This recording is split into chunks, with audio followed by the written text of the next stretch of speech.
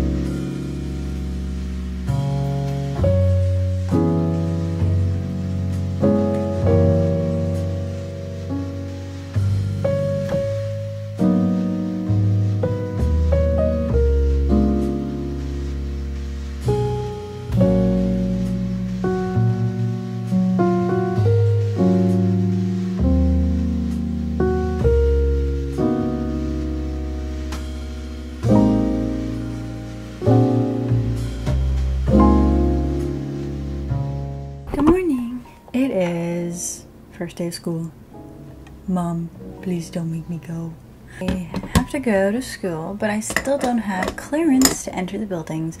We have to submit our COVID test and our COVID vaccine proof, which I did submit my vaccine proof quite a while ago, and there's no like signifier that shows, oh, you submitted it. Like, there's nothing that, like, what if something went wrong and it glitched and it didn't submit? So I don't know that. So I don't know if they got that or not. But then my COVID test, I got tested on Friday, and then it said it would take 72 hours to process. And I was like, oh, I don't have 72 hours. So I tried to expedite it, but they basically said they couldn't do it. So I was like, why did you tell me you could expedite it though if I called? But then it was fine because I got my results on Saturday. And so I submitted it, and I'm still waiting for clearance. And if I don't get clearance, then I'm not going to school. So that's great. First day of school vibes. Don't even know if I can go. It's the first day of my senior year of college. Who'd have thought I made it here? I certainly didn't even think about it. It did not occur to me when I started this school, oh, I'll be graduating this school as well. Like, it didn't, I don't know what I envisioned for myself in the future, but was it this? I literally, people always ask what I want to do after I graduate or what I want to do in my future. I literally don't know. Stop asking. Today's class is contemporary photo books. I don't really know, okay? Photo books, you know, like books with photographs in it. I don't know if we have to make our own. I thought we would just be examining and like learning about photo books. And then I read the syllabus yesterday and I was like, maybe that's not what it is. But I have no choice. These are all the classes this semester. I have to stay in all of them because I need all of them to fulfill my credits for graduating. That's just what life is at this point, is doing classes because I have to graduate, not because I want to. Not at all. I think by nature I'm probably a pessimist, because I just like to be realistic. What a great start to my senior year. Senioritis in full flow, day 1. My period's also coming, so I might just be PMSing, but no, I think these feelings are genuine. If you're new here, I'm photography major, art history minor.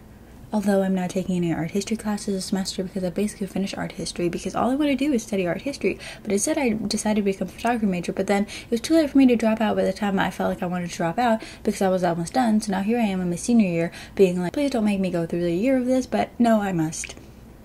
I'm almost done. So, positive vibes here. This is the first time I'm going on campus since March 11th, 2020, the beginning of the pandemic. I did walk by it once, and that was it. We were not allowed to enter the buildings. My camera just died. That's great. So it's just me, you and me, Mike. I'm just gonna do my makeup and then go play Splatoon. Yeah.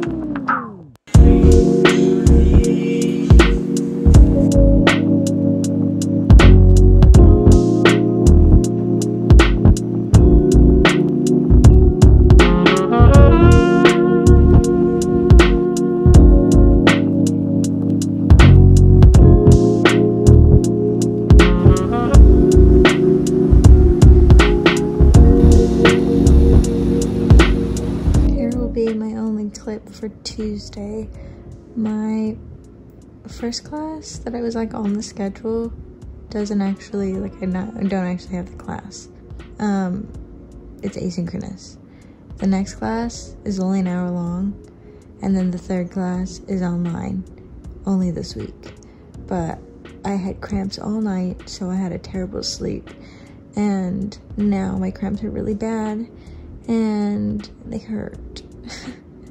And outside TMI, but this is what being a woman is, apparently. So I'm not well today.